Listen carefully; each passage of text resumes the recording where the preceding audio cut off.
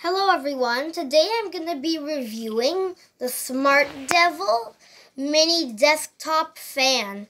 It's powered by USB and we currently have it plugged into this Aki power bank. It works very well. So the 3 different speeds it has built in. Let's power it up. That's your first speed there. It's very powerful just on its own. Second speed is even better. And the third speed, it's so powerful you can see the fan just shaking around.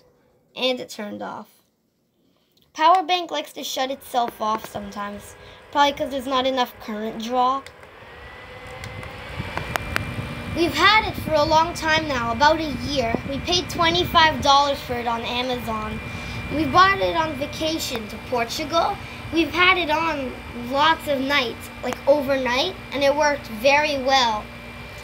And some people have been complaining that they only get like 1 or 2 speeds on this fan. And so what happens is, I also wanted to show you the back. Like there, you got a little power button there. See? Little power button.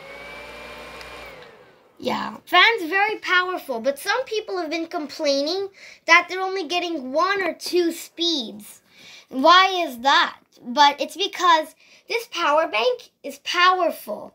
It's powerful enough that it gives you all 3 speeds. But some people have been getting 1 or 2. That's because they plug it into a weaker power source, such as a solar panel on kind of a cloudy day. But if you have it plugged in directly to a USB port or in a powerful power bank like this one, then you would get all 3 speeds. That's all I wanted to show you guys. Bye.